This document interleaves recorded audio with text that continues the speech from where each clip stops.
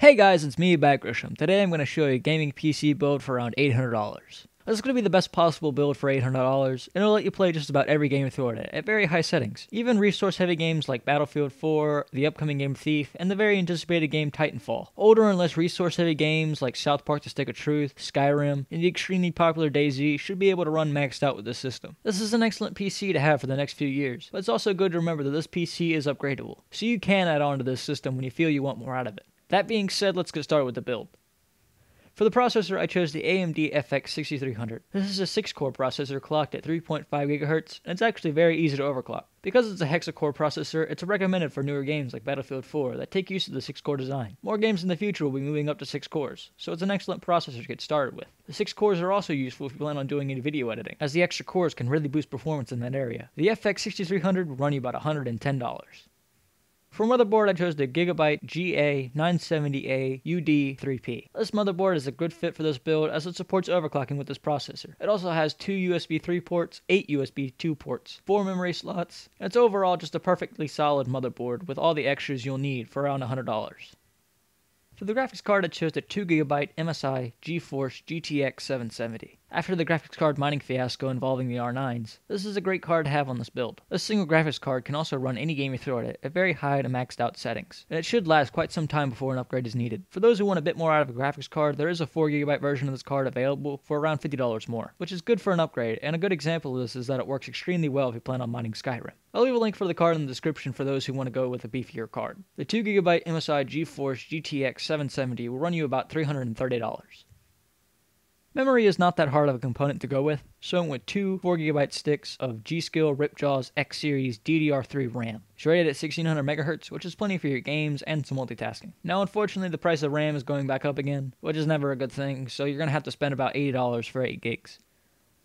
Hard drives are very simple components to pick, as they're constantly staying the same, and once again I'm going with the 1TB Western Digital Caviar Blue. The Caviar Blue is a very reliable card, and a terabyte is plenty of space for your games, movies, music, pictures. It's just a great fit for anything you need to store. Now always remember, when you are buying storage in a PC, there also is the additional SSD that can run alongside your hard drive. An SSD is one of the best additions you can add to a build, as it can boot up your OS quicker, can also store a few things that you want to run a little bit faster. If you do want an SSD, I would recommend getting a 120GB Kingston HyperX 3K drive. It offers great performance over 120GB SSD, and it comes in around $90. Just so you know, an SSD will not be added to the final cost of this build. This is just an added extra, and if you want to go with one, I'll leave a link in the description for one. It's your build, so do whatever you want in terms of storage, and when buying an actual hard drive, there is a small difference between the Caviar Blue and the Caviar Black, which is around $20 more. Now, unless you get a good deal or you just want a small bump in speed, you should go with the Black, but if not, the Blue will support your needs just fine. The Caviar Blue will come in around $60.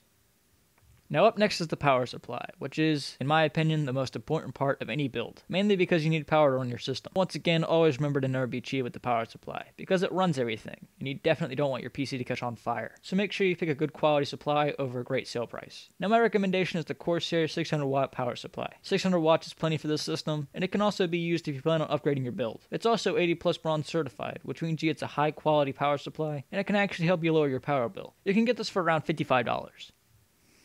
The optical drive in this PC really isn't needed unless you want a Blu-ray drive, and mostly, unless you use CDs, the only thing you'll ever use it for is to install the OS.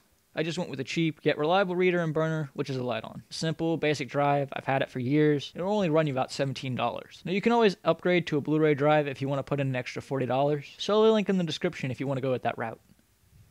Now finally is the case. Now once again, this is where your own personal opinion or your general cheapness comes in. Cases can be up to the hundreds of dollars, so to keep this build moderately cheaper but still have a great number of extras, I went with the Roswell Challenger. This is a great quality case, it has a simple style, and it holds everything together really well. It also comes with 3 fans, which is great to keep your PC cooled and quiet. It's your build to do whatever you want in terms of a case, but if you want a cheap, reliable one, you can get this for around $50.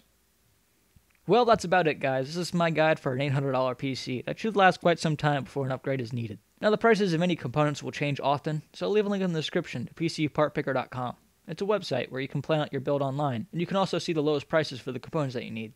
That's it for this video guys, so if you like this video and you want to see some more of them, click on the like button. I'll have 3 of the builds available for this month, one for a $400, $600, and $1,000 PC. Click on the links in the video when they're available if you want to see one of them. If you enjoy my videos, you can click here to subscribe to my channel. It really does help me out and it shows me when to see some more of my builds. I hope to see you guys in my next video.